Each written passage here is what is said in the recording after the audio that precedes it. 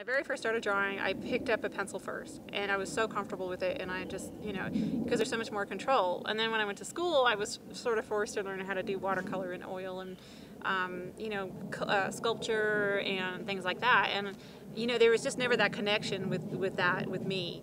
So when I started drawing again after a long absence, I immediately, of course, went to pencil because it was something that I was so much more comfortable with, in my school years.